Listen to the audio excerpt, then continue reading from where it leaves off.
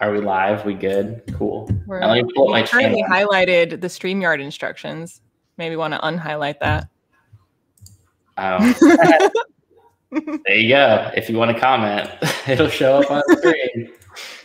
Let's check to make sure that works my channel. Sweet. I'm so professional. Okay, so welcome if you're watching this now or later. We're going to talk about Howling Dark, book 2 of the Sun Eater series. Where's mine? I know you spent the whole live last time complaining about not having it, and then you're not even holding it up for this. Well, should we do it like other booktubers that talk about the book and hold it the entire time? So like our entire live stream, we can just hold the book up. I think maybe we take it in shifts. Like while you talk, I'll hold it. While I talk, you hold it. Or whoever's holding the book is talking. No, or that, no. We're not holding the book up. Or I'm not. You do you. I'm not your boss. All right. So this is going to be, is there any point to doing spoiler free? I guess we can a little bit. Yeah, it's a sequel. So it's a really good book. I mean, I feel like it's not tons of people have read it. So, I mean, it definitely expands on sort of everything from book 1. And I mean, his prose continues to be incredible. Mm-hmm. This sort of reminded me, because of course, this is inevitable that we're going to mention Red Rising. It reminded me of how crazy Dark Age got, where it was like the series wasn't super weird and sci-fi until Dark Age. Mm-hmm. And Empire of Silence like had a lot more science fiction elements, but this got like real weird. And there was a ton of just like crazy stuff happening. And I just, the whole time, of course, because I'm a freak, I was just like, oh, this reminds me of Dark Age when like weird shit was happening. But it reminded me of Golden Sun in that like Darrow having to like finally be in a leadership position properly and having to like deal with people not necessarily buying into the cause and maintaining like loyalty and the mission and trying to like pump people up for that and have a plan. Like that part of like Hadrian's like journey in this book, I was like, this is Darrow vibes. It's great though, because I mean so even without spoiling it, I mean, right off the bat, the time jump completely was just like, what is happening? Yeah. I was a little confused because I guess I thought it was 45 years. Apparently it's 48 years is the time jump, which it's only 12 for Hadrian because he was in cryosleep so much. So, I mean, a bunch of stuff happened that we just weren't a part of. And it's like, suddenly you have this character Genon, and it's just like, hey, by the way, he now has a relationship with this woman, and you're supposed to care. And I didn't, but I don't know if anybody does. But I feel like the fact that it was like just thrown in like that, we're like, oh, he's got a relationship with this person now. The fact that it wasn't shown developed, I was like, this means you don't want me to care. This means this isn't Endgame, because otherwise you would have spent time showing me them meeting and getting to know each other. Of course, I agree. So I don't know. We'll just. Spoiler free, go read the book if you haven't already. It's way better than Empire of Silence. And Empire of Silence. Make sure to read Empire of Silence first. Yes, Empire of Silence was great. And this book was even better. And pretty much everybody that has read this series told me that Demon in White is even crazier and even better than Howling Dark. So, and we still have 2 more books to go after that, which is wild. That's when it starts going downhill. Yeah. It can only keep climbing so far. Falls off a cliff. Okay, so I guess this would assume, so I assume Demon in White then is also going to be a time jump, which we'll see how that goes. But yeah, so, I guess then with, again, that comment, like leaving room for more stories, has he indicated that he wants to maybe go back and write in some like in-between year novellas or whatever? He probably will. I mean, because even The Lesser Devil with Crispin's story, which I'll probably just read that here soon, that's told from Kristen's POV. Crispin. My copy of that was supposed to arrive today, but there was a protest outside my building, so Amazon couldn't deliver it. Nice. But yeah, so that's from Crispin's POV in Empire of Silence when he's in cryosleep during that. So like that'll fill in what the hell happened, I guess, with his family that whole time. Because that was actually, before we even get to this book, that was one of my things where like we talked about in Empire of Silence, where you start out like with Alistair and Crispin and his whole planet and family, and then they're just like never seen again.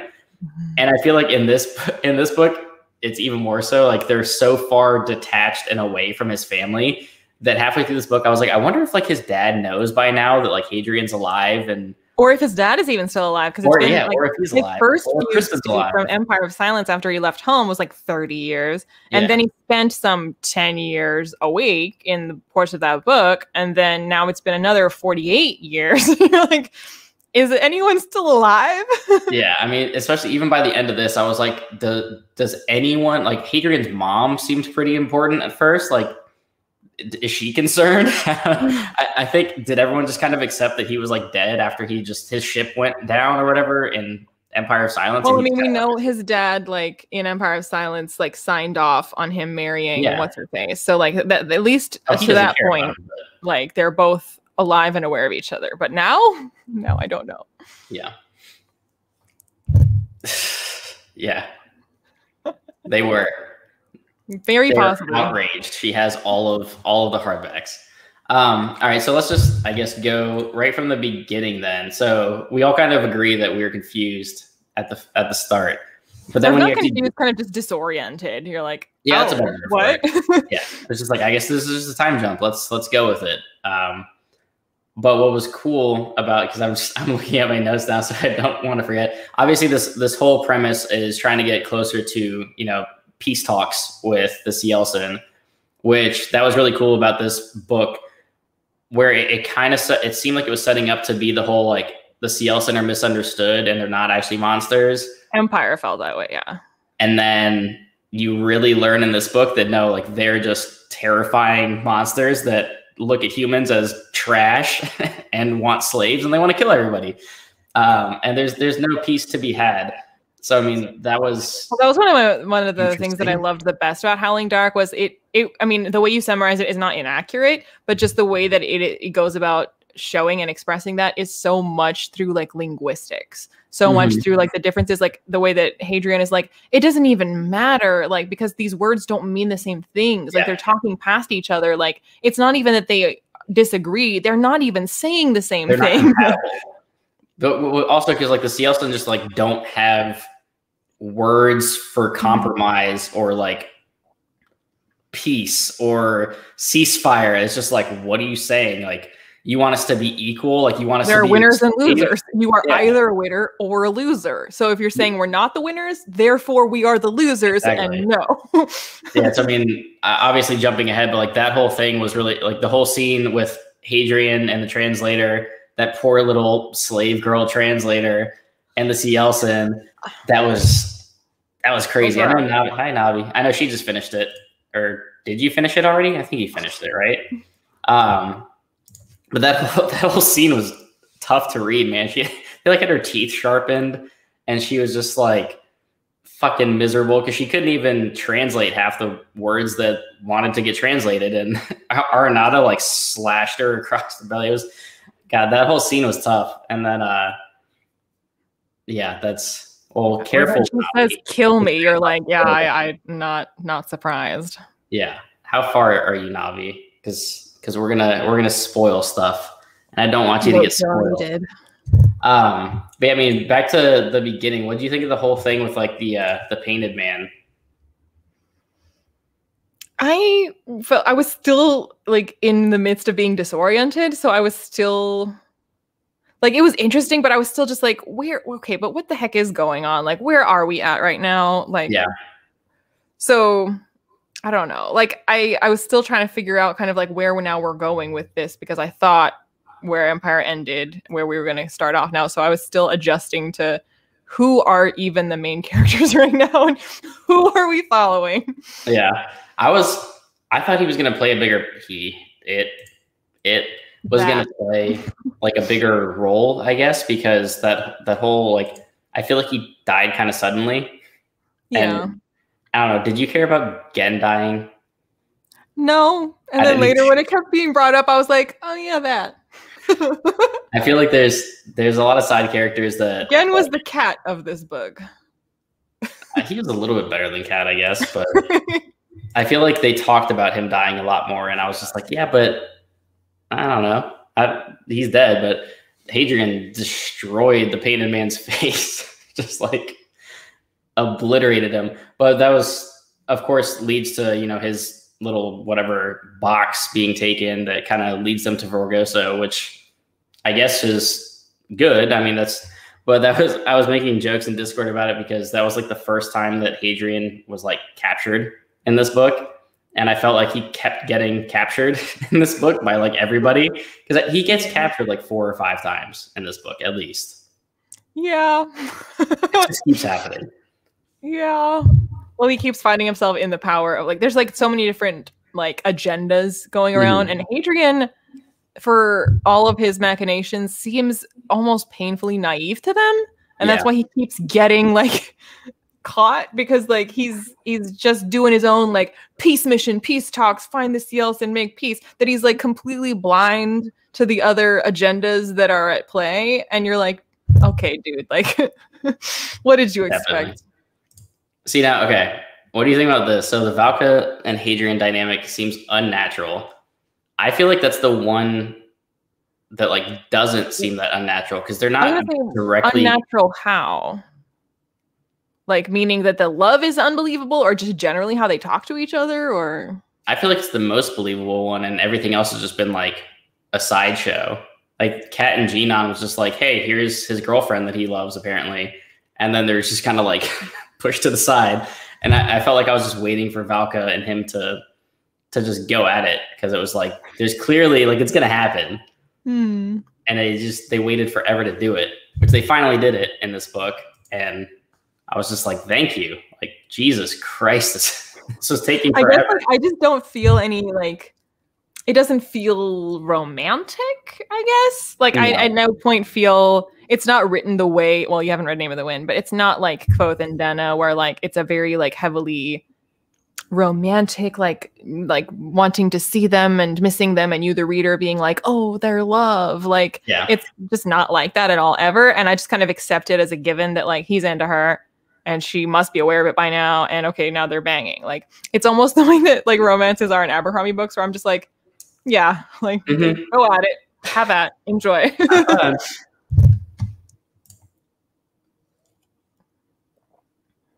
Yeah, I mean, she does that a lot. She constantly calls him a barbarian because she thinks they all are, because I guess they are.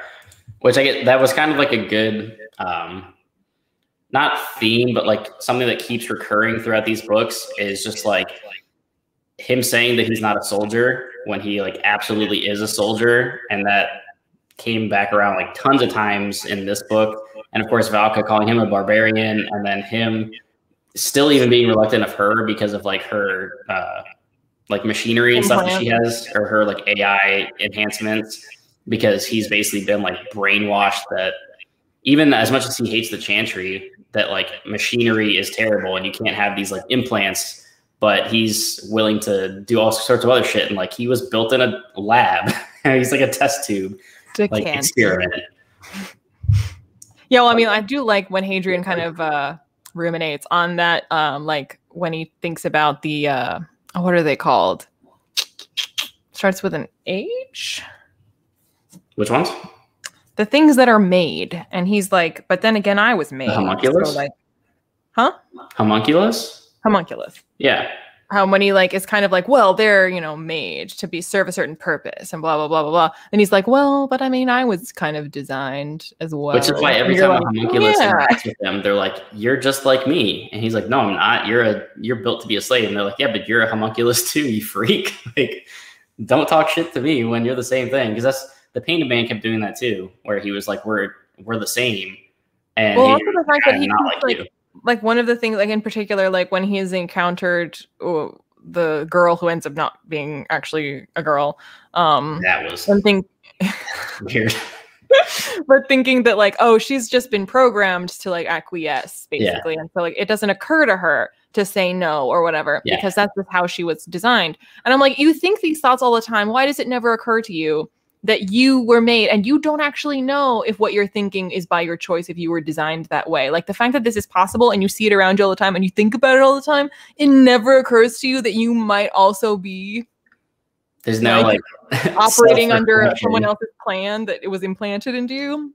Yeah, so let's talk about that weird scene where the homunculus comes into, obviously we're jumping around here, but when the homunculus comes into his room and it's just like this, like just turned on, wants to bang him. and he's like totally against it. And then it's Karn controlling this body. And I'm just like, that's so weird, dude. Then again, so as soon as Karn was introduced to the story, everything was weird. Oh yeah, that was like the tip of the iceberg. Yeah, I mean everything with Vorgosos, with Undying, with Brethren. Like we'll get to all that, but I'll go ahead and let the 5 stars. Yeah, I mean I rate stuff on Goodreads. It was 5 stars. I would say this is definitely a 5-star book. Since I was listening to so much of this on audio, because I do a lot of like audio and reading, and I don't know if it was just like the speed I was listening to it, but I know that Rakio pronounces it Karn Sagara, but that's not how it is on the audio. Yeah, that's not how it is on the audio. No, because he says like Sagara, and for whatever reason, the first time I heard it, I just immediately my brain was like Tom Segura. And just like I just joked with myself calling him Tom Segura forever. So every time that Karn was on the page, I was just like fucking Tom Segura doing all this weird shit again. For me, it was that Basanderlin, to me, the name sounded like an anagram of Lysander. And he was kind of like Lysander in some regards. Like, so I kept just, to me, like in my mind, I was like, oh, Lysander. There you go. You had Lysander in your book, and I had Tom Segura as the Undying. Exactly. We both read this and we know what we're talking about. Speaking of Basander, though, so let's see. Like back to the whole plot with him.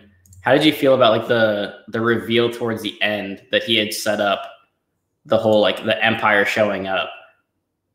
I was unsurprised. Yeah.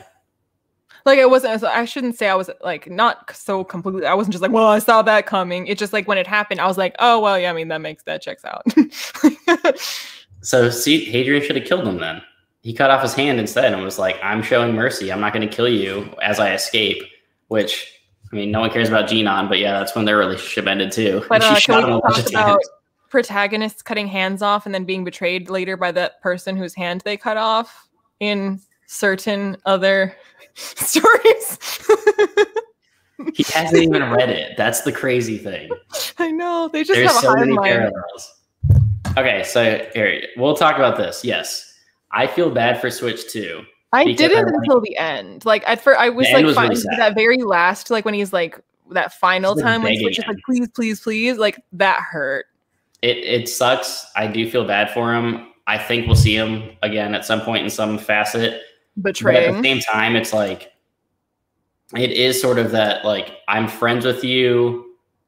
I'm sorry, but like I can't have you on this ship because now you've endangered literally everybody. So it's like he had to get where Hadrian's coming from, and I don't necessarily think he was wrong to like continue to cut Switch out, but it was still rough. It was. It's tough to read because you like Switch. Like that's why not just because you like Switch, but because you know Hadrian likes Switch, and that you know that like if circumstances were different, then they would still be friends. And definitely, yeah. I mean that when that was revealed, I was like, oh, and I thought for sure.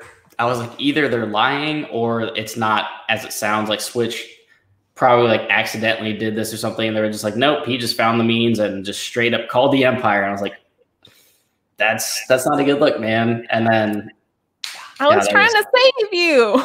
Yeah, I mean, to be fair, he was. Hi, Jen. Yeah. He was trying to save him, but at the same time, it was like, you have no idea what you're doing. Like you just literally endangered everyone on the ship. Now the Empire controls us. They brought everyone there, and then it led to an all-out battle. Like, yeah. Oops. I mean, I feel like at the end, like, I don't think it would have mattered what Switch said. I don't think anything he could have said would have mattered.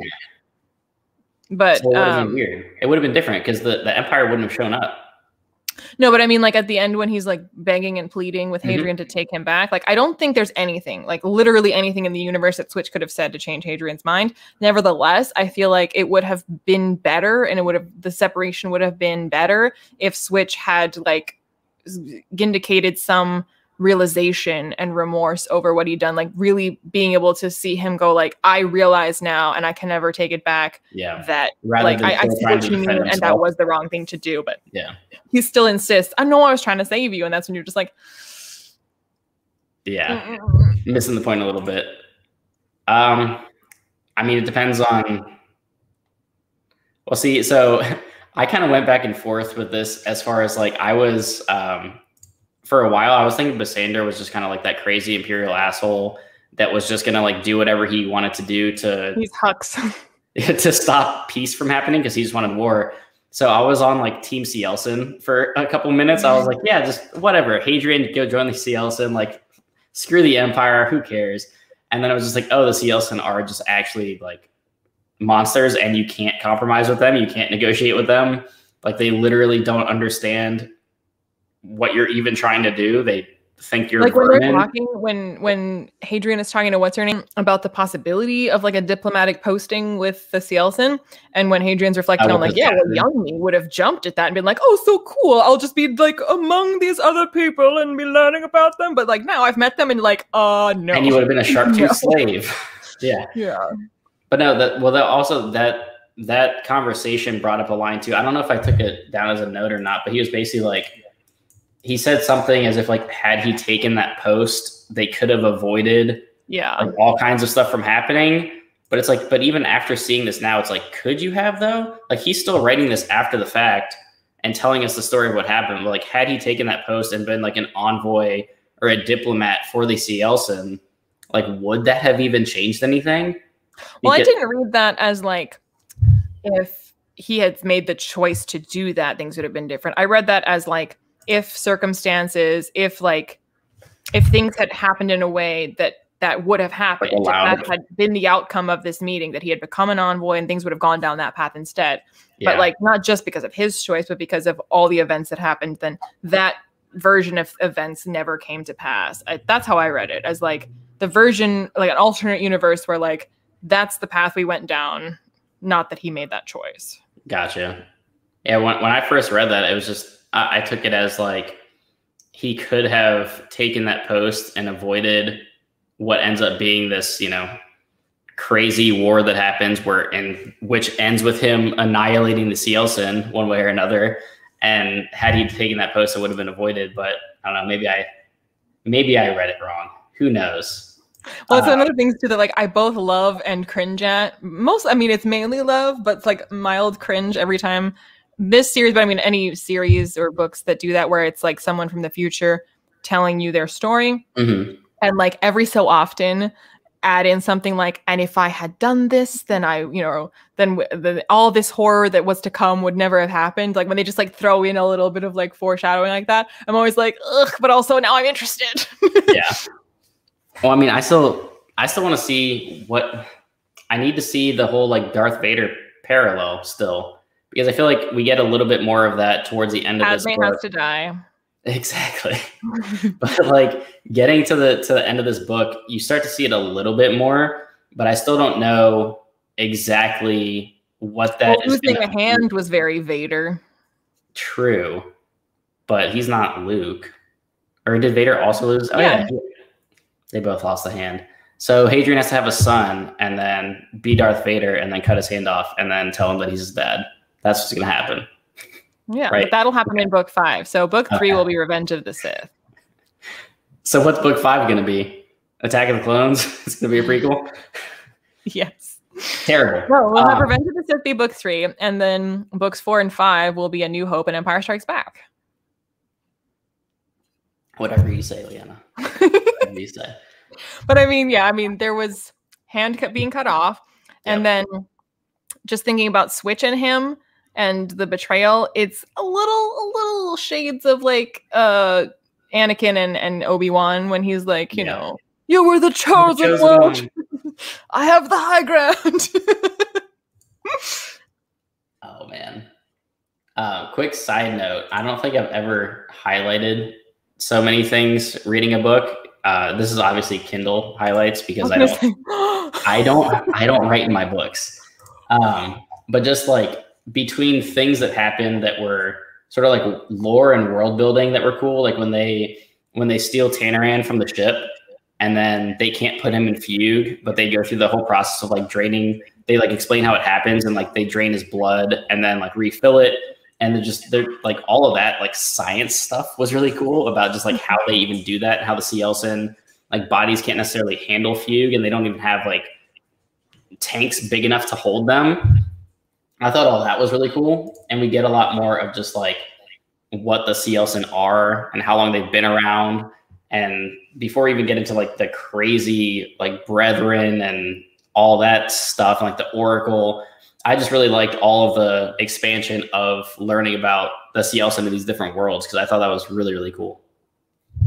Yeah, no, I mean, I agree. And I think that he's doing a really good job balancing like learning, doing like tech talk, but also like culture, and like it's not all just a TikTok. I was like, what? Tech talk. Like there's jargon and invented, like you said, like about how fugue works and whether, and that cells and bodies can or cannot take it.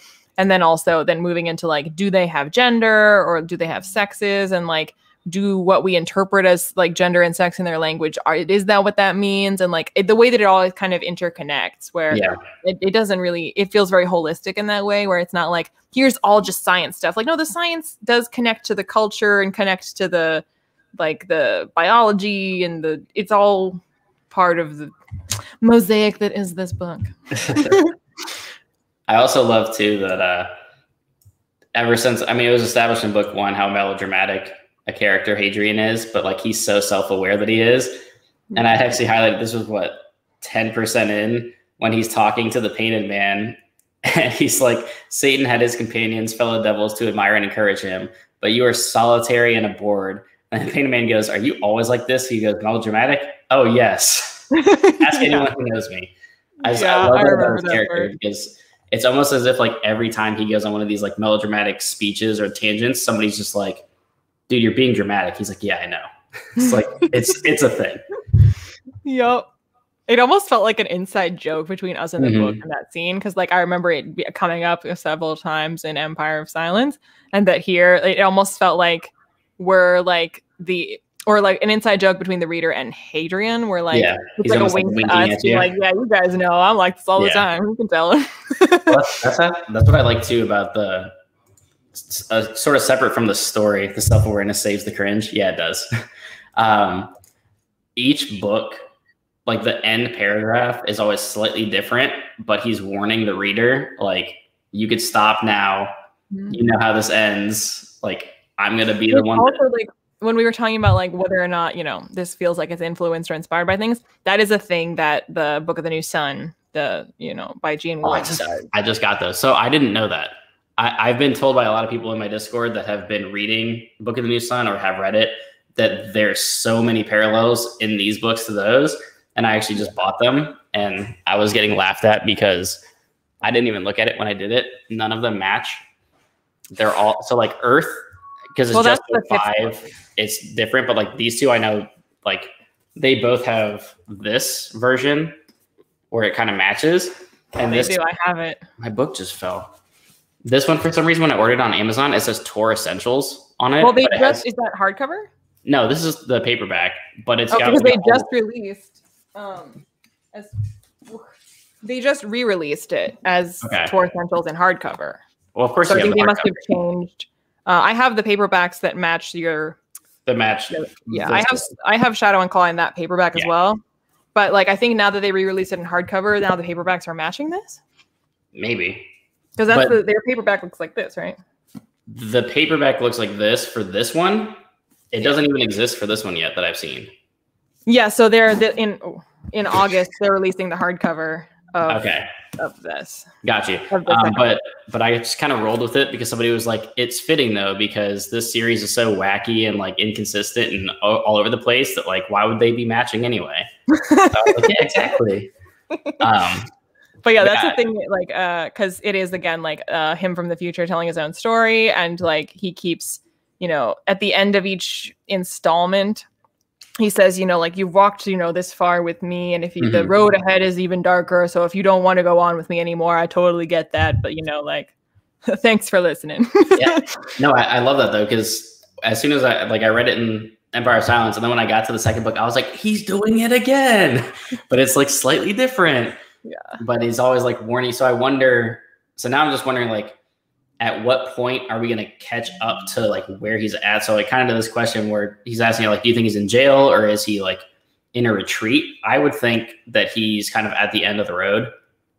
I mean, it sounds like he's in a pretty execution. okay place when he's describing like going and helping the like. It sounds like he's like in a monastery. Yeah, I don't know. I'm kind of wondering this too, though. Like, is it going to turn out where he's like, are we going to catch up with him and he's like retired, like after Thanos snapped everybody and just like living in peace? And he's like, I did it. Like, I'm just going to go live my happy life now and tell everyone a story. Or is he like awaiting execution? And at the end of book 5, like we catch up to him and he's dead. Or like, I'm wondering if like all 5 of these books, he's going to be retelling the story, or if at some point we're going to like catch up to him and have something afterwards. Because I don't know where that's going, but I think we'll catch up to him and then get a little bit of like the present just to kind of like fully catch us up to like where he is right now. But I don't think any significant amount of the plot will be like after catching up with him. Yeah. Yeah. The Folio Society editions of Botanist are gorgeous. Of what? Book of the New Sun. I just called it Botanist because I said the acronym. When you said, I thought you said The Botanist as like a book, and I was like, what is The Botanist? Botanist. Book of the New Sun. Got it. Yeah, the folio editions, like I definitely would not say no to those. If I like the book, I'll get those. That's because people were like, just get the Folio Society. I'm like, yeah, but I don't want to drop $200 on editions of books that I might hate. Like I like that. I read Shadow and Claw, but I haven't read Sword and a Citadel yet. But also like, so I know I like the first 2, and I know that it's introduced by Neil Gaiman in the Folio edition, and I'm like, you're probably safe. Real bad. Yeah, the Tor Essentials one has a nice introduction too, though. She's like a historian and something. Is that Neil Gaiman? No, it's not. But those are gorgeous. But see, I say that, and I just bought the entire Dark Tower 8-book set, and I've never read a Stephen King book. So from Folio? No. I was like, wow. No. Amazon. It was $100. All right, let's talk back about this book again. Let's see. So where are my notes? Where'd my stuff go? I had all my highlights. Yes. No cheating. You should have memorized this for the test. I know. What I liked, so I kept highlighting stuff that wasn't even necessarily like in-world spoilers. It was just some of the pros. And there were no Kingdom of Heaven quotes in this one, so. There you go. He graduated. There was no sequel, that's why. So he couldn't steal any more quotes. I just like some of the stuff that he writes that isn't even necessarily to do with the story. I just kept highlighting a lot of stuff of like, so one of the things that like I mean we kind of talked about this about Empire, about like the references to like old Earth, you know, and like it's slightly annoying that like to think that they would still at that point in our human history that many about like Shakespeare and all this stuff. Yeah, that they would still reference like, you know, Marcus Aurelius. Like, are you serious? Yeah. Like, you really would? But I did love the way that he went about describe what? So this was a quote that I had highlighted that I was going to put, but it made it 2 separate sentences. Oh. But like when he explains what Frankenstein is about, but he like in the words of their current day, so he refers to Victor Frankenstein as a scholiast, and he refers to the monster as a homunculus, and like I liked that it was done that way because it was just enough of a twist to be good. Because it's like, why are you still talking about a book that was written in like the 50s? When this is 20,000 years into the future. The way that, like, because I mean, even nowadays, when we kind of like casually talk about something like that, we use words that are common in our vernacular to describe it in a way that Mary Shelley probably wouldn't have. And like, that was A+. Yeah, that was good. But yeah, I had highlighted this just because, like, I don't even remember where in the book this was that he said this, but it's either like there were quotes from Gibson, or just stuff that like he would constantly remember things from Gibson. And it was just like just sad as like a big ocean. You can't breathe deep down. You can float in it. You can swim a little, but be careful. Grief is drowning. Grief is deep water. And just like, I would stop and be like, damn, like that's just really well worded. And that's just, I get that a lot with him and a lot with Hobb. Because there are plenty of times when I was reading Hobb and I'm just like, wow, like that's just such a gorgeously written sentence. You just kind of have to stop and read it again. Oh man, I can't wait for you to read Name of the Wind. You're gonna just highlight the whole book. See, I had started it like a year ago randomly. I read like a chapter of it or something, and then just read something else. I don't know why. I definitely do want to read it though. But see, I've already read this, so isn't it just the exact same book? Yeah, but you know, it's a different aesthetic. So yeah, I definitely want to read that.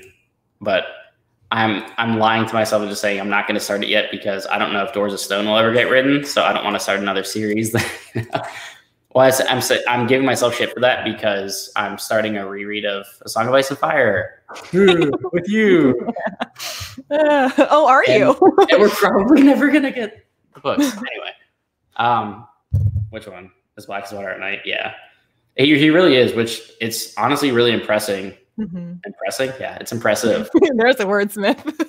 It's impressive that like Empire of Silence was his first book, and then The Name of the Wind is Patrick Rothfuss's first book. Well, they're just awesome. Only written 2. There you go. That's true. He has streamed a lot in front of Cheerios. But do we? Speaking of Gibson, I keep feeling like we're gonna actually see Gibson again in some form, not just as a memory or as a phantom. So the whole thing with him as the Quiet, like, is he the Quiet, or I feel like I'm confused as to what exactly happened with. Okay, so let's talk about that first of all. So the whole war happens. Like, Bassander Lin shows up, messes everything up. They all go to war. Arenata, takes a bunch of captives. Hadrian takes his son. It was his kid. I don't know. Cielson don't have sexes, do they? His son, child thing. His offspring. And then, of course, Arenata, again, is like back to the language barrier, like, doesn't comprehend that they're going to have peace. It was just like, I'm just going to start murdering people.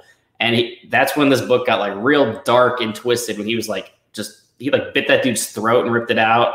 And then he like killed the captain, and like his 4 little like minions like that throat biting scene made me very glad this was a book and not a movie. I was like, oh my God. Yeah, that was tough. And then so of course Hadrian kills his kid, and so everybody starts dying. But you finally have Hadrian taking his kid also reminded me of Darrow taking Lysander. You can't help yourself, can you? I can't. But so I mean, it ends up with Darrow. Yep. See, now you have me doing it. I have never accidentally called Hadrian Darrow. That's no. Well, you just talked about Darrow. Hadrian.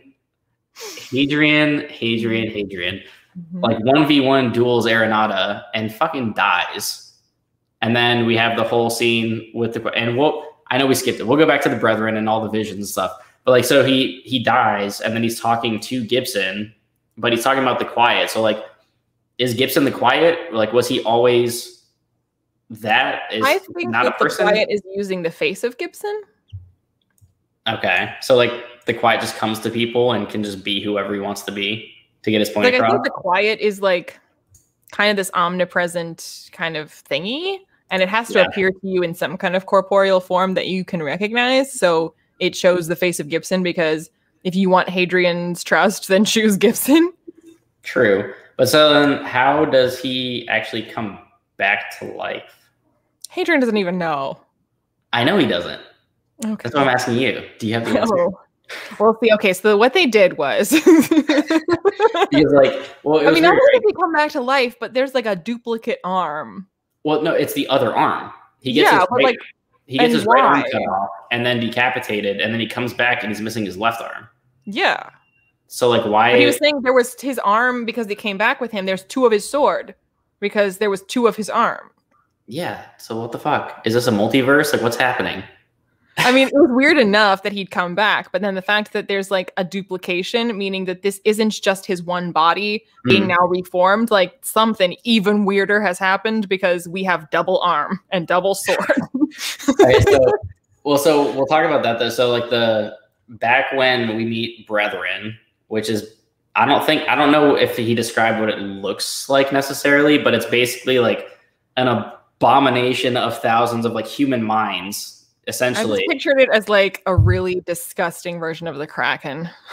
Yeah, that's probably a good point. But so basically, it was created by the, oh my god, what's the Americanii, however you say it, and Karn had actually like captured it and kept, keeps it basically in the basement of Vorgosos and just uses it. But like that whole scene when you start getting all the, it was very trippy. When you start getting all those like visions and like the big bold text across the pages of like brethren talking to Hadrian, and like he sees all these different visions. Are those all possible futures? Like, is this gonna do like a multiverse thing? Because he sees him, like he sees his head get cut off in one of his visions, and then he also sees one of like he's the emperor and Valka is like his empress, and he sees all these different like variables. But I mean, since we've already seen that he got his head cut off and that was in no way the end of his story, then these might all be part of the same contiguous future. Or it could be different futures, though. That's my point, couldn't it? I mean, just because he's getting his head cut off in one and he's the emperor in another doesn't clearly getting his head cut off is not an end. So it doesn't necessarily mean that it's a different version where he died. He already did die and he's still hanging out and telling us about it. So true. Because he's even less human now. Because Karn dies. We don't even necessarily know that he is he. We know that he thinks he is he. That's also a good point. And the person who is telling us this story is the person who appeared after this happened. So if the original Hadrian was something or someone else, they are dead and unaware that a different version of Hadrian who has the same memories is going on as Hadrian and telling the story. Well, so that goes back to the whole thing with the Oracle too, though, because that even before we meet Brethren, you have the whole scene with the Oracle, whose name I forget, but is Jari. That's what it is. Yeah. So when Jari, the Oracle, is like looking into his past and future, because I wrote this quote down, he's like freaking out, and Hadrian's like, "What do you mean? I don't understand." And he's like, "It's your past is broken." He's like, "Yeah, that thing about there's a hole in it." Yeah, he's like, he said, "Your river." He said, "It said," and the dismembered hands pointed accusing fingers in random directions on the dais beside it. "Your beginning, you have no beginning." It's like, what the hell does that mean? So like his whole timeline is thrown off, and then he has all these different visions of what's happening, and like dies and then comes back, but he's like not exactly the same. Like different arms are there, and there's duplications, and like Karn dies and then like resurrects as like his two clones. So now there's like two Karns. So there's all kinds of weird shit happening. And I mean, they basically tell Hadrian that they did what they had to make sure that he arrived in Vorgosos, like he did. So why? Prophecy. But for what reason? Yeah, like as far as we can tell, yeah, he's Palatine, so he's, superior physically than the majority. But other than that, like he's the gold. Like who cares? Like what can he possibly do? He's clearly not invincible. He got his head cut off. Like how is he special? How is he going to be important or helpful? He's not even very good at convincing people to follow him.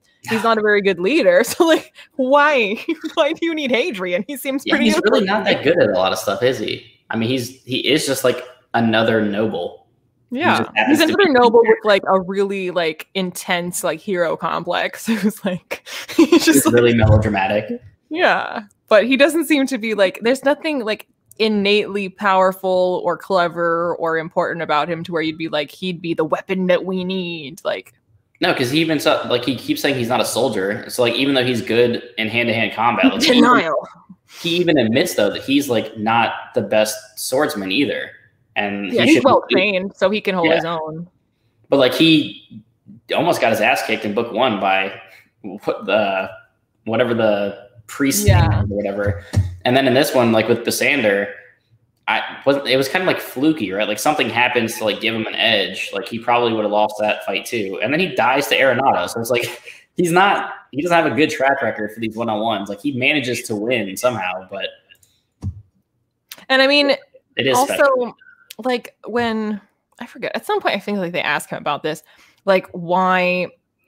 Like, what was his like? What was it so important to him to have to find peace? And it's not even that it really was. Like he just kind of like it was sort of an academic project in his mind of like, the scholarly part of his brain was just like, well, I don't want war anymore, and I want to learn about the Cielcin. So like, let's talk. So like in that sense, as a protagonist, like he isn't really like as like. In terms of his actions, he certainly comes off as very driven, but really he's not driven by any kind of like great personal quest or desire. It's more like he's done this for so long that it's kind of become his quest. But there's nothing about this that he's that personally passionate about. Yeah. No, that's a good point. And he even says that when, like, in the very beginning of the book, when everybody around him is like, dude, it's been almost 50 years of this. Like, we haven't gotten anywhere. Let's go back to the Empire and figure something else out. Like, we're probably just going to have to kill them all.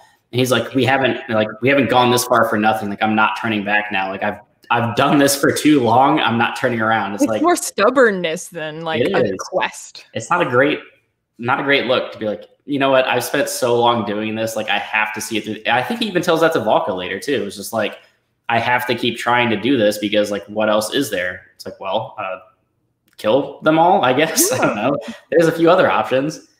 Yeah, but it's just like it's interesting to like. I feel like the more go-to choice in stories like this is to have a hero. I mean, Darrow has a very personal investment in the kind of, and he gets lost along the way and he gets confused about who are his allies and who's his identity. But like, nevertheless, like his stake in this game is a very personal one, and he's very mission driven for that reason. But Hadrian is kind of like this rich kid who like stumbled upon a purpose and is like, well, this is my thing now, and this is gonna be my thing forever. How dare you? Like, you know, even when everyone around him is like, this really isn't going well. This is not a good idea. Like, people keep dying.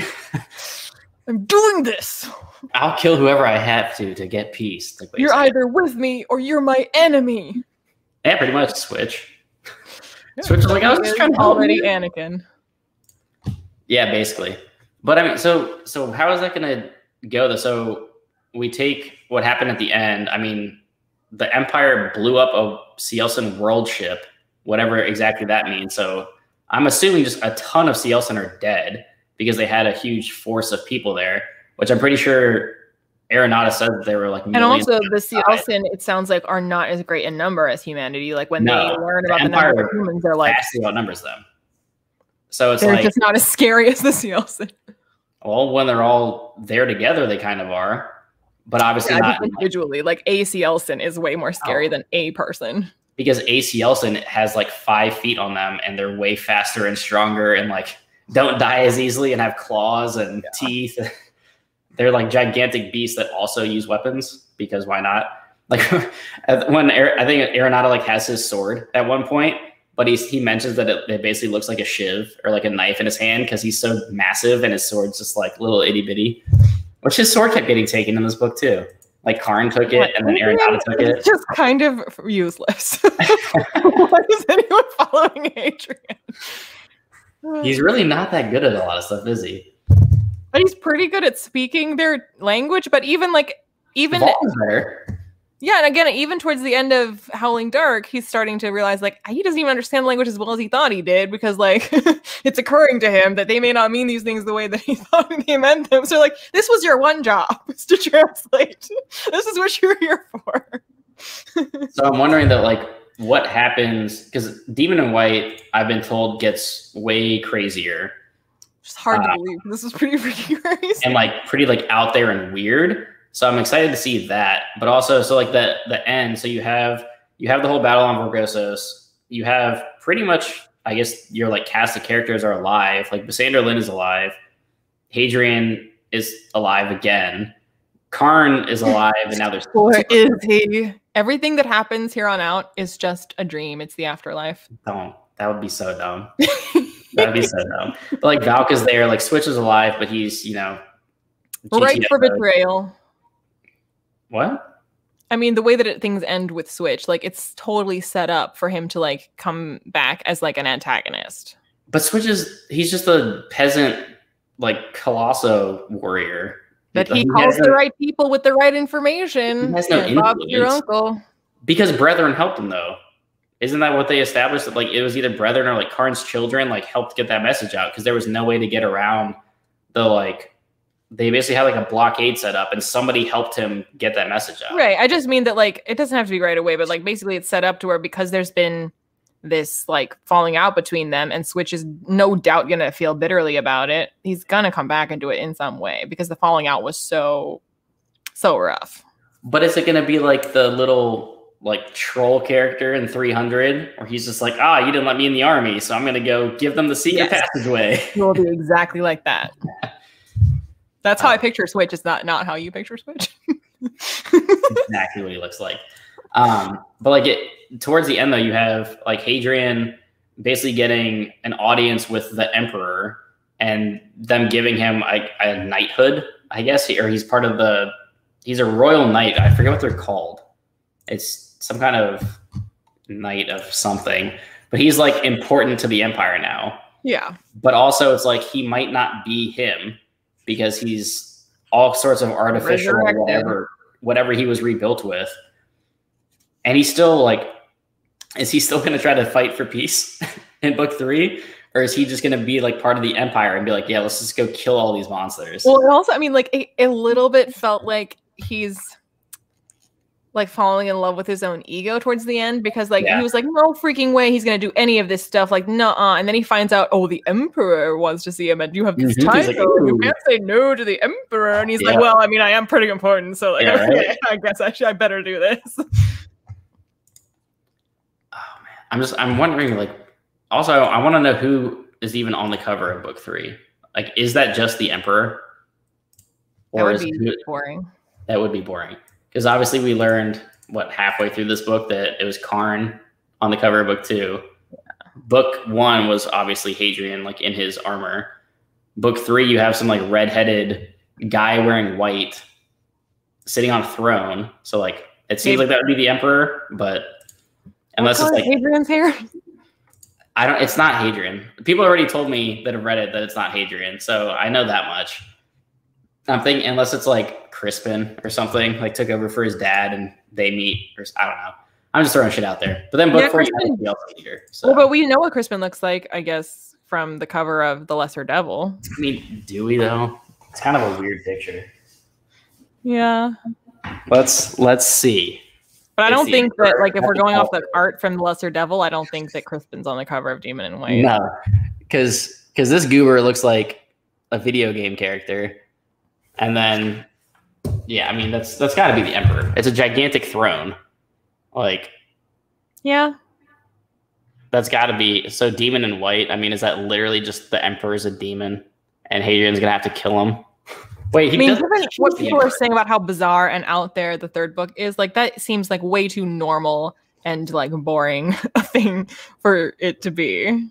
But now I'm remembering in part of the original like sales pitch of this, like he kills the emperor. Isn't that, am I making that up? Isn't that part of like what he does? Oh, you mean like part of his like pitch for his life?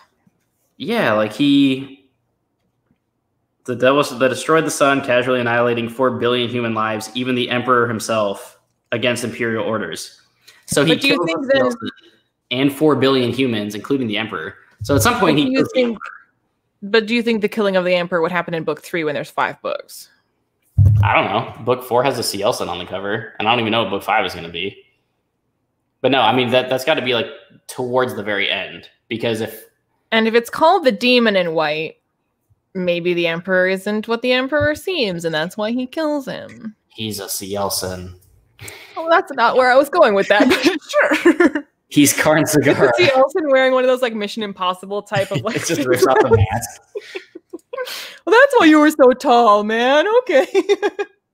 I don't know. Maybe they have black hair. I don't remember what any of them look like. I think Hadrian has dark hair, but doesn't Crispin have red hair? I don't even know. Who the hell is William the 23rd? I'm confused. He dropped the sun on the emperor's head. Yeah, basically. Next book is next year. March, I think. March, yeah. Is that the date that I know they did the cover reveal on Mike's channel? I don't remember what I don't know if there was a release date attached to that or not. I pre-ordered it on Amazon. I think it's March. Oh, okay. It's July right now, Deanna. But I'd like to know that we'll have it. I don't even remember what's book 4 called. It is Kingdoms of Death, and it has a Cielson on the cover. That cover is very scary. It is. Well, I mean, Cielson are terrifying. Yeah. But it also looks like a Cielson on like some kind of chair or something. Like he's part of the Senate. I don't know. He's holding a knife up. Dude looks very regal though in his robes. So King of the Cielson. Yeah, it says March 8th as of right now. It'll be here in no time. March, yeah. So I don't know. Like, I'm trying to think about like where book 3 even goes from the ending of this, though. Like, well, given how well we did at the end of Empire about guessing where Howling Dark would go. To be fair, if anyone guessed half the shit that happened in Howling Dark, they're liars, because there is so much weird shit that happens in this book. I feel like going into the next one, like I don't even want to try to guess what was going to happen, because like I know that I have no idea, especially if people are saying it's even more bonkers. Like, well, I guess we'll just find out. Pretty much. And so I feel like I don't know if we got some of these answers to Karn or not. Karn's been alive for 15. I was about to say, we haven't really talked about Karn Segura. Okay, so Tom Segura he's been alive for 15,000 years.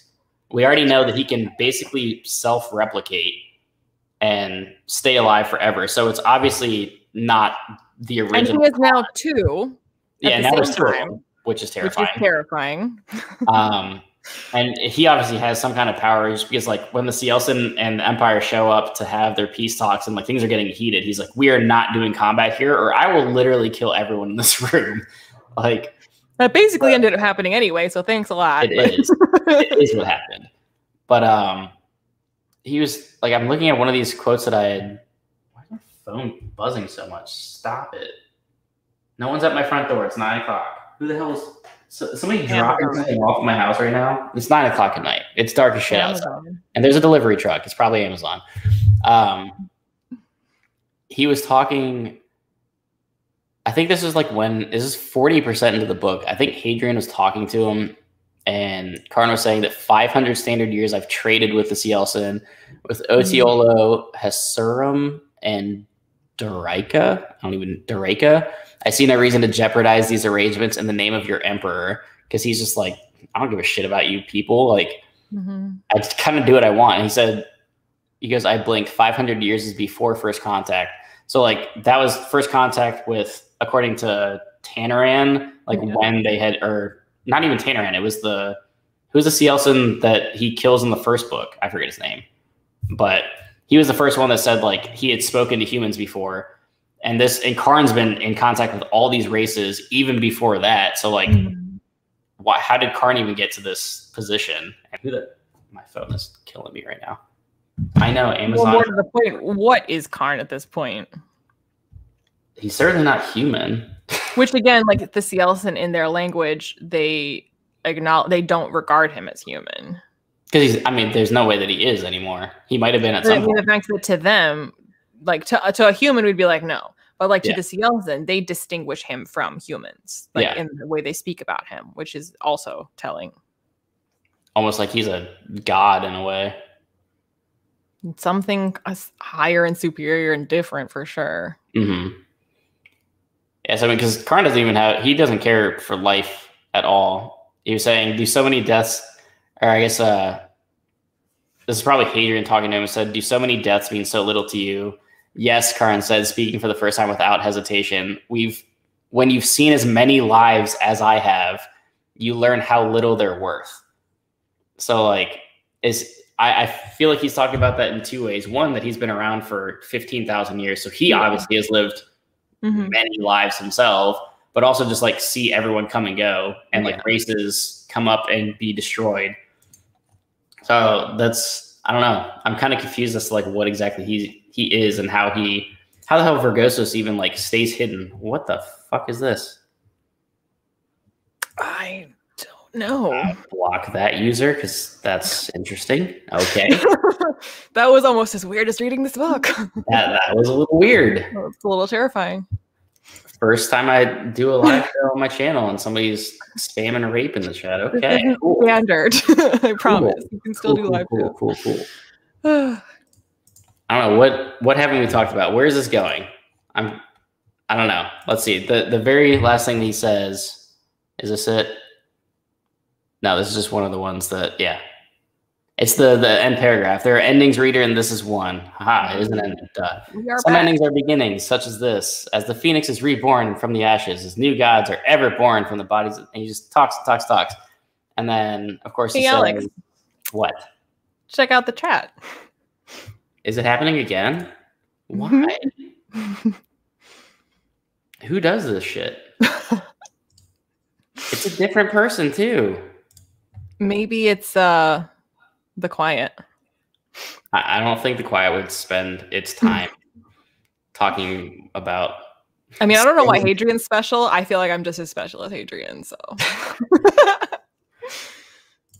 Oh man. See, I'm just wondering. I want to see. Obviously, I don't want to rush to it, but like, there's 5 books.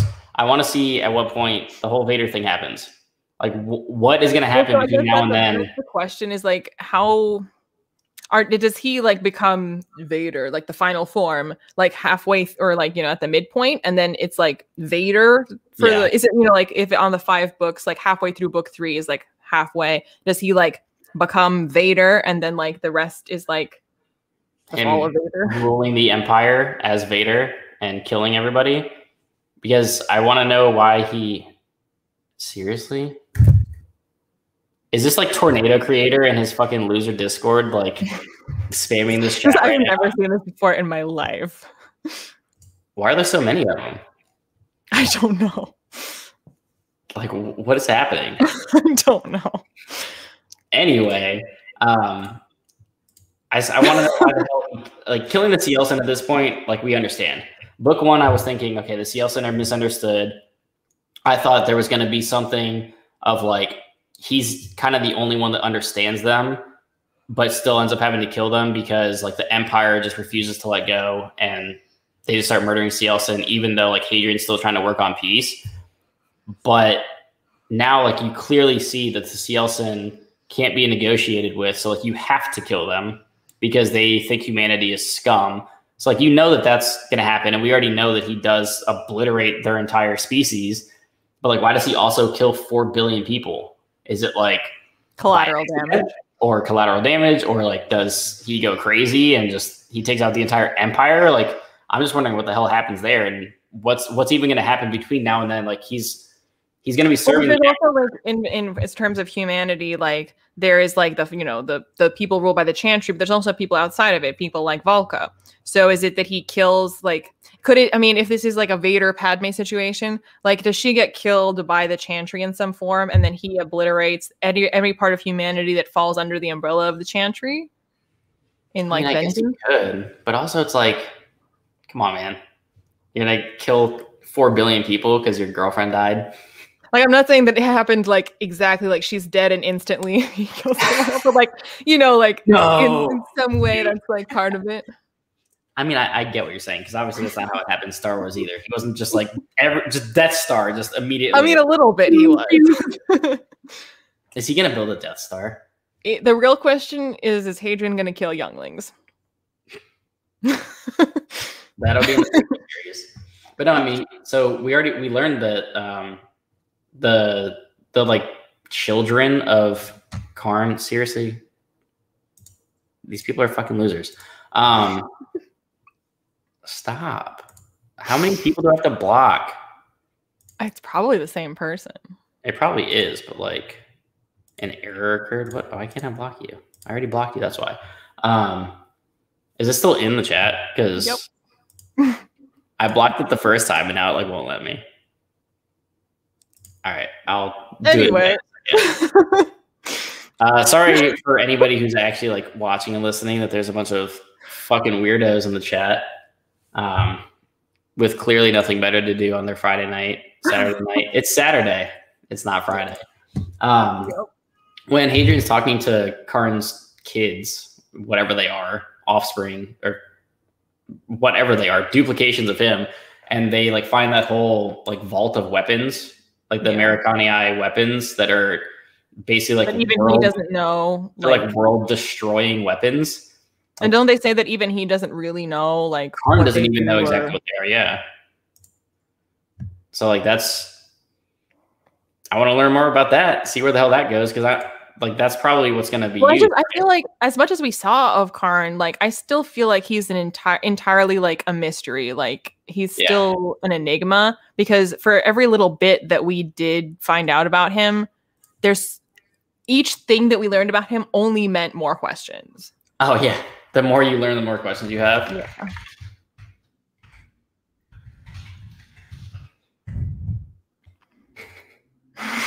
I know a bunch of them on my screen are still like showing up. Yeah, they're on my screen as well. But I as soon as I block the user, it's like not all of the messages are going away right away. And then it just like times out when I try to do it. I don't know. This is weird. Yeah, it's so weird. I can time them out. Aha. All right, whatever. This is strange. Anyway, what else do you want to say about this book, though? It does. Because I keep blocking them and they keep popping back in. So it's either one person on like a million different usernames or somebody's using a bot to be annoying. But why? Because people have nothing better to do. Oh, shut the fuck up. Is that...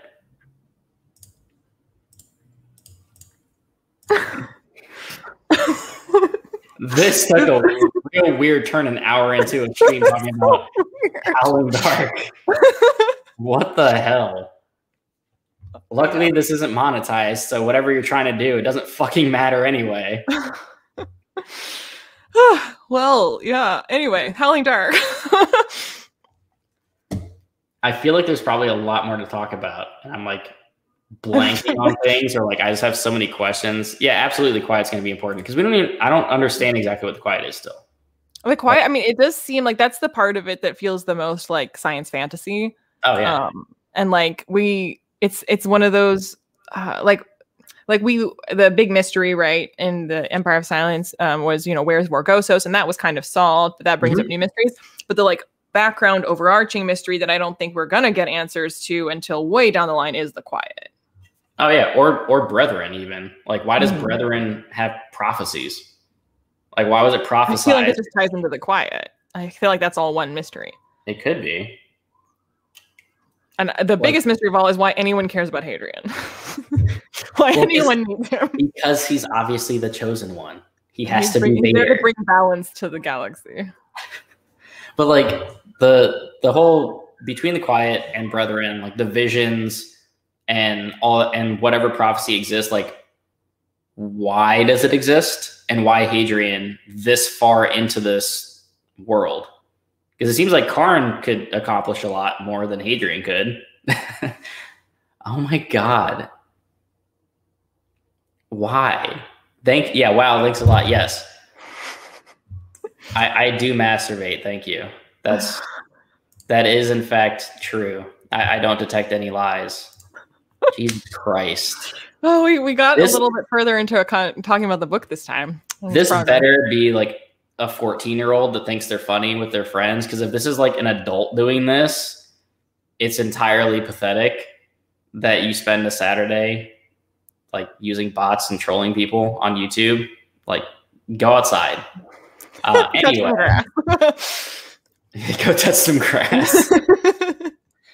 What's the whole like Brethren calling him half mortal? What's the whole like? He has a bunch of names that he gets called. Well, I mean, like half mortal. Like, I mean, he's clearly not mortal because he got his head cut off and he's still around. So I wouldn't call that mortal. But he's also like barely even human anymore because he's all like synthetic material and shit now. So I'm wondering, it doesn't seem to yet, but I wonder now if sort of similar to like, yeah, true. When in other books, and I guess this is kind of a spoiler for like A Song of Ice and Fire, or even if you take like the Game of Thrones show, like when characters are resurrected, they come back as like not shadows of themselves, but like they lose a bit of themselves every time. So I wonder if like Karn, the way he started 15,000 years ago to Karn now, like how different he is. And well, now they also talk about the fact that like every time he takes on a body, that body's like biology is going to affect his brain chemistry and affect how he thinks. And like, so like the female version of him is going to be it's different. like a game of like existence telephone where like whoever Karn was, he's like so not that anymore because he's gone through so many iterations of himself that each one is similar to the previous one, but they're so far removed from the original that this is clearly not Karn anymore. Well, that's what I'm wondering now too about Hadrian. Like, so he's been dead once now, and now he's back. How much of him will he lose? Or presumably a lot. Yeah, I mean, like literally his chemistry is all different now too, because he got rebuilt with whatever parts they put into him. So I don't know. I want answers. And well, I feel like it must be significant that Karn is now not just one but two. It's gotta be, but I don't know in what way.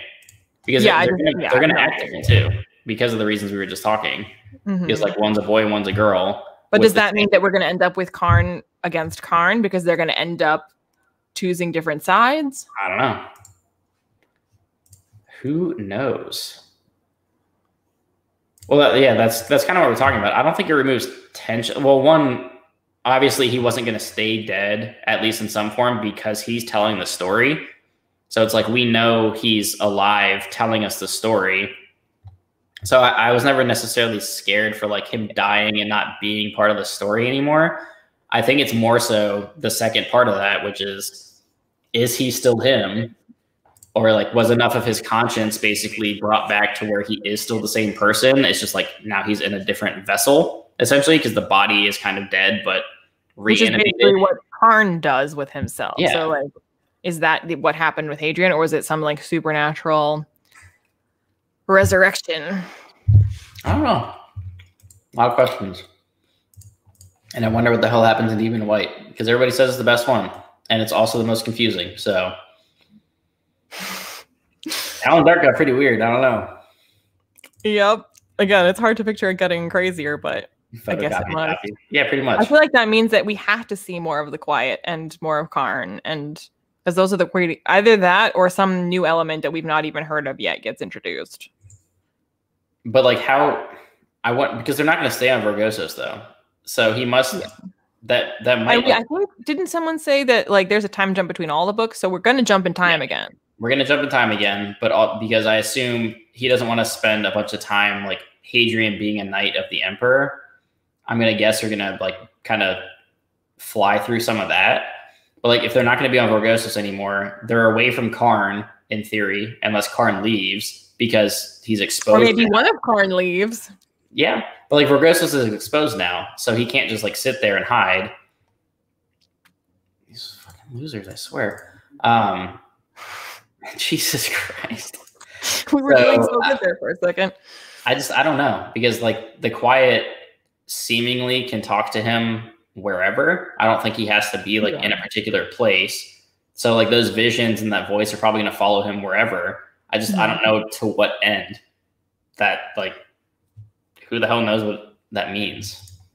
If the Quiet is non-corporeal, or are they non-corporeal? Like, why would something like that have an agenda at all? But they clearly do. Or how does it even exist in the first place? Yeah. It's like omniscient being that just, for whatever reason, picked Hadrian, or Hadrian is like the chosen one to destroy the Cielsen and save the galaxy. Like, is it like the Force, basically?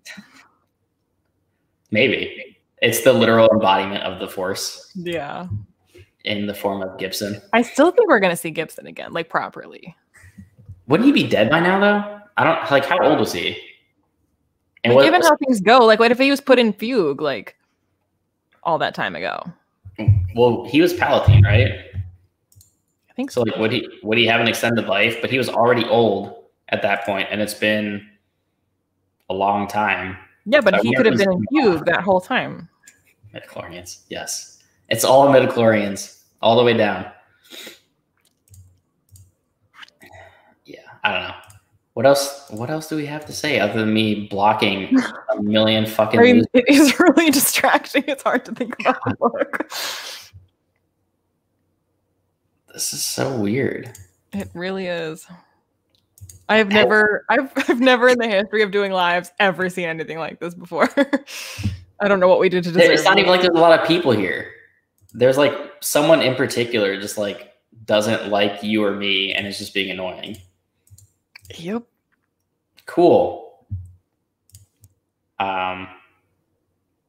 Beginnings in the genre. What do you mean, like stack up against other beginnings? Like other starts of the series? Like Empire of Silence was fantastic. So I thought it was a great start and probably one of the better, like Empire of Silence is probably one of the better book ones to a book that I've read, because a lot of times, like in a lot of the fantasy and stuff that I read, book one's always pretty weak. It's always very foundational. It's usually a little bit clunky, kind of getting things going. I feel like, dumping. Yeah, but I feel like Empire of Silence handled all that really well, and it didn't feel clunky or anything at all, honestly. Like, well, for all my joking about Hadrian, like, what's the point of him? And he's useless. And why does he care about any of this? I feel like Hadrian is still a really compelling character to follow. Yeah. Oh, he definitely is. And we want to see him not succeed necessarily, because he apparently kills billions of people and other species. But like, he's interesting enough that, because even through Howling Dark, like he's done some messed up things. Like obviously, probably the darkest thing that he's done at this point is killing Aeronautus' kid, but like he kind of had to. But like throughout all of Empire of Silence, I was wondering, I was like, how is this guy going to turn into what he's apparently going to turn into? And even after Howling Dark, I'm still just like, he still doesn't seem like he's gonna be that person. So a lot has to happen to really turn him to that point, or not turn him, but like change the context in which we're thinking of these things. You know what I mean? Where like you can say, oh, he kills an emperor, and you're like, oh, that's bad. But then like when you really see it, I mean, that's what like most Greek tragedy is like, where like Greek tragedies will, like the chorus, tells you this is the fate that they're all marching towards, but it never comes about exactly the way that you thought it would. Well, I'm sure it's not going to be straightforward at all. I kind of always assumed that it was going to be like out of necessity, or that's like how the empire portrays him. And it's not like the official story, really. That's just kind of like what the empire does to him. But who knows? I could be completely wrong. I mean, there's also a difference between killing 4 billion people and intending to kill 4 billion people. So like it might be that like the results of its actions are that 4 billion people die. But that doesn't mean that Hadrian is like and like Death Star. I don't know. The character work, I feel like it depends on the character. Like there's a lot of characters in this that I think are just kind of there. Like a lot of the other Colosso members, I feel like are just there to be part of the team and die. Like Gen died, and I was like, oh, that's sad, but like whatever. Like his relationship with Kat in book 1, I was like, okay, she died. Whatever. In this book, I think, where someone brings up Kat and he's like, how dare you say her name? And I was just like, oh yeah, I guess. Yeah, I guess. But like people on my Discord were calling me a monster for not caring about Kat dying, and I was like, "Did you really care though?" Because I was just like, "Oh no!" Like anyway, it's to me like it was a significant thing to happen in Hadrian's life, so it's important to know about it. And I understand that it affects him, exactly, and how he feels about it, but I feel nothing about it. And I feel like the scene was done very well, but I just had no attachment to her. So like when Genon and him split up, I was just like, "Yeah, I mean." That makes sense. Knew that would happen. Of course, because he has to be with Valka. Yeah. He's not I feel like the biggest like relationship thing of all that I felt anything about is him and Switch. Yeah, him and Switch, they've always been a good, friendship. I feel like that was one of the stronger relationships, is them, coming from different worlds and coming together in the Colosso, and then he's basically his Severo. I know. He's much less crass than Severo, though. Yeah, and obviously, like, Darrow and Severo, like, they almost have fallings out, but, like, not. Severo would never do what Switch did. No. I'm pretty sure he did Darrow. Like, a little bit, like, rogue. Darrow would have killed Severo if he had done that. Yeah. I think. But, I mean, I feel like Valka's a good character. I like her background. Well, I think she also functions as a good counterpoint to Hadrian because of, like, both the differences like physically and where she comes from, but just also her like who she is and her outlook and her approach to things is so different from Hadrian. So they work to balance each other out to show us kind of both perspectives on how you could view what's happening. Definitely. Some of the Severo is the little wolf kid. What? Yes, he's a little wolf boy. Like some of the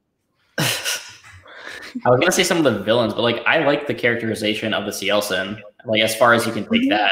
Like I thought Tanaran. They aren't just like a faceless, nameless horror. Like they have personality. Yeah, like Tanaran was interesting.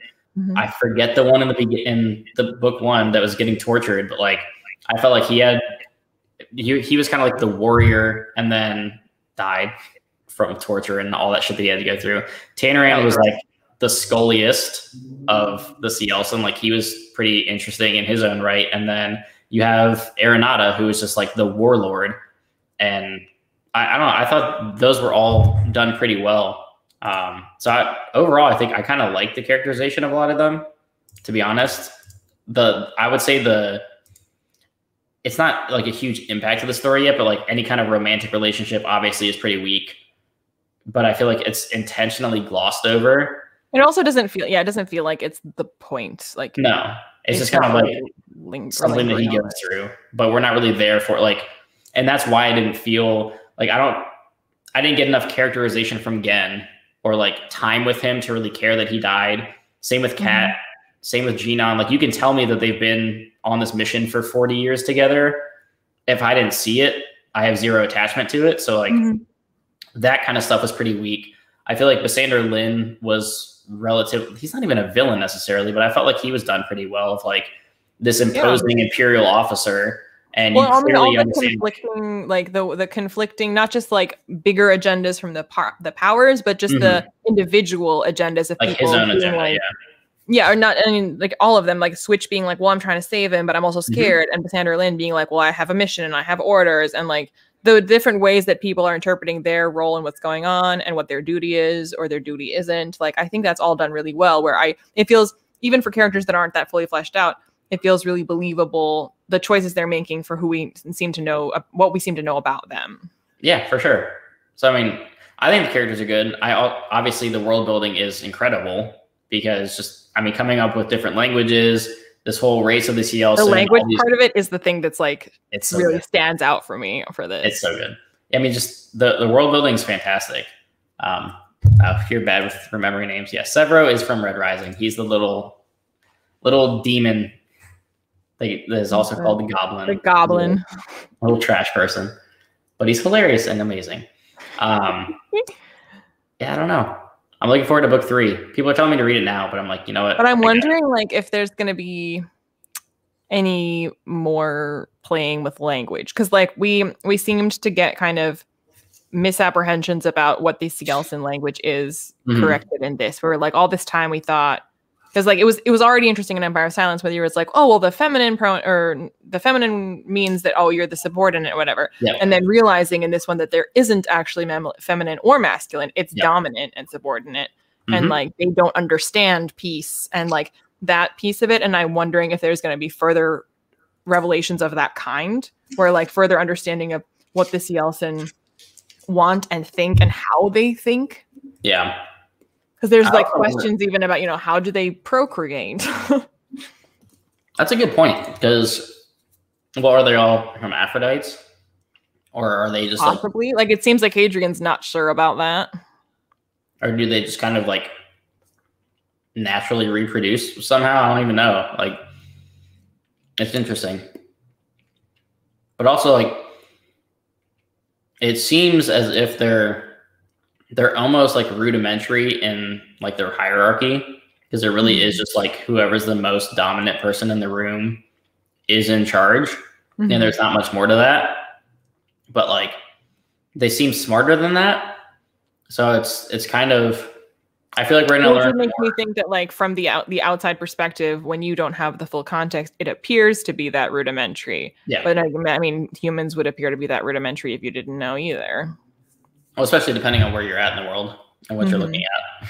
And that's true. I mean, we've only seen the parts of the Cielson that are interacting with humans. So, like, Cielson only meet, like, our warlords. And basically, like, when you're around, like, the army, the soldiers, they also have that mentality of the strongest person in the room is in charge. Like, that's a very similar thing. So, the fact that we're judging all of Cielson culture and structure based on who you meet in the combat situations is also probably not an accurate sampling of their entire people. Yeah, for sure.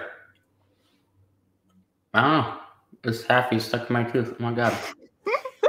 But yeah, I guess Howling Dark, or not Howling Dark, Demon in White is going to be bonkers, banana cuckoo crazy. It is, and it's huge too. It's like significantly bigger, isn't it? They all just get longer. I'm guessing that what is it? What is the Death Empire? What's the something about death? The fourth one. Yeah. Kingdoms of Death. Kingdoms of Death, not Empires of Death. I'm guessing that one will be even longer. Well, Demon in White is like 750 pages or something. Yeah, just under. It's like 746. So it'll be 1,000 for Kingdoms of Death. I mean, there's book 1, book 3. And we also, I mean, based on the fact that the Cielson or a Cielson is on the cover of the fourth one, then I'm assuming that the decimation of the entirety of the Cielson does not occur until book 5. Or it happens in book 4. Or in book 4, but basically definitely not in book 3. No. I don't think we're going to get a lot of that until like the very end. We're posting. Where are we posting addresses now? I don't know. They're getting more clever. I don't know who lives at that address, but probably no one. Yeah. Except every Stormlight book is over 1,000 pages because it's ridiculous. It's too much. I mean, the same thing with Red Rising. I mean, Dark Age was freaking long, and I'm guessing that book 6 will be even longer because there's way too much to wrap up. That's a whole nother conversation we'll have at some point, I'm sure. Yeah, when the book comes out. Because that was a huge step up. I mean, I feel like the same thing's going to happen here, though. But there's enough to explore. I don't know how it's going to be 5 books, honestly, from where we're at right now. Hopefully, I don't think it will, but like hopefully it doesn't feel like it's stretched out at any point, since so many things. So far, it's been paced very well, and if it's planned to be 5, I have some faith. 5 is kind of a weird number too for like a series. I don't read a lot of 5-book series. They're either 3 or like 10. Or like, I mean, duologies, trilogies, and sometimes quartets. But once it's longer than 4, then you're into like, well, it's 10 or whatever. 5 is... Hey, dipshit in the chat. I don't live at that address anymore, but that's cute. So congratulations. This is my old address. I don't live there anymore. So have fun with that. This is such a weird night. It really is. This is so strange. But yeah. Hopefully when we talk about Demon in White on my channel next month, this won't happen. Can I get like a fucking bot blocker mod in this chat? Jesus Christ. That like a thing that YouTube would allow me to do? Because this is absurd. I have to manually block this every time. What else? You think we're good for this one? For book 3? Before I have to fight off more of these dipshits in chat? I'm honest, like completely honestly, like I'm so derailed by what's been going on that like it's hard to focus on the book. But the book was basically my main takeaways. It was incredible. It continues to be fascinating. And as bonkers as it isn't the kind of bonkers where, you know, like sometimes like, especially shows I feel like that have been on too long and they keep trying to up the ante and keep trying to make up even weirder something. Like, and you're like, okay, well, what's the next weird thing going to be? So it doesn't, I mean, maybe by the book 5, I'll feel that way. But right now I don't, even though it was kind of strange a little bit to begin with in Empire of Silence, and this book just got weirder and weirder. I didn't feel like, well, what's the next weird thing going to be? Like I was very into it, and it feels like despite all the bizarreness, like within the context of the story, it does feel believable. Like it feels like earned. Because there's so much even set up in Empire of Silence that like is so alien to us that we're kind of on the ride for. It's like as you learn more about the Cielson and just how big the world is, and the fact that like a place like Vorgosos can exist and is kind of like off the grid, and you have Karn who's 15,000 years old, and you have all these like visions and weird sci-fi shit happening. It's like, and I mean, maybe my faith is misplaced, but I certainly feel like for everything that's kind of bizarre, it doesn't feel like someone has written in something bizarre and been like, no, it's because magic, it's because science, and like I don't need to explain it, it's just weird because of reasons. Like everything feels like there is some thought process behind like how this fits into the world, how it's meant to function, like what the purpose of this is, where it came from. Like it's not just like something weird because. Yeah, no, for sure. Slappy, is there, there's a time jump for book 3 then, right? Does it start immediately? I don't know how far you are, if there is or not, or how long it is. I know somebody earlier said that there is. I'm just wondering how much of a time jump it is. I mean, I guess you can just like check the first page right now. Yeah. Except if I open the book and it's like 60 years later, I'd be like, all right, cool, we're good. Yeah. All right, cool. So thanks for those of you humans in chat that were. Yeah. Oh, no time jump again. I thought someone said there was. He said there is a time jump again. I can read, I promise. I read no, and I read time jump. No jump. Okay, cool. Okay. Nope, there's some words in there. Thanks everybody in chat that actually watched and enjoyed the conversation and contributed and wasn't just a weird bot posting previous addresses of mine and saying that I fuck kids or whatever you retards are talking about. Thank you for all that lovely content in my chat. I hope you all have a lovely evening and do something better with your time from now on, because that's embarrassing. Do you have any closing thoughts, Liene? Again, my closing thoughts are so far so great, and I'm super pumped to see the bonkersness that promises to be Demon in White. Me too.